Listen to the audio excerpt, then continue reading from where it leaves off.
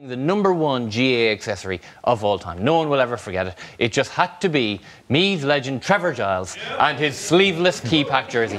In the summer of 1999, youngsters from Trim to Skryne did the Giles, and Trevor is still the only man to win All-Ireland without sleeves. Sure, he looked great, but why did he do it? People speculated that it was after a trip down under and Trevor was more comfortable in the Aussie rules type jerseys. We decided to find out.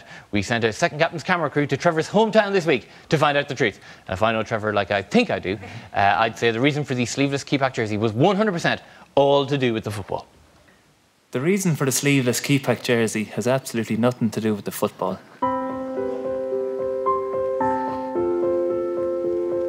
I actually got the idea after watching a replay of Pat Spillane and World Superstars from 1979. I'd never seen a farmer's tan shown off so well. The red vest, the milky arms, the red face. He was looking fairly slick. I chopped the sleeves off with my own scissors in the house. The boys in the Meath dressing room did slag me off, but to be honest, the ladies loved it. Certainly got me a lot of attention in the Vortex nightclub in Dunshaughlin after matches anyway. And yeah, I'd still wear it from time to time down the local.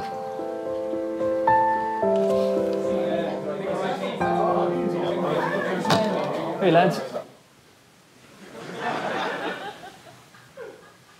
Hi Trevor. Christy, pina colada and whatever the lads are having here.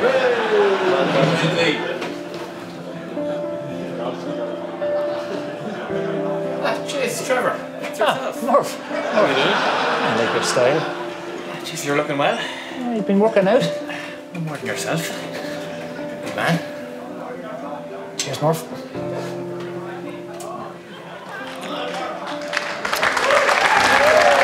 Ladies and gentlemen, our new favourite Gaelic footballer of all time, Trevor Giles, please.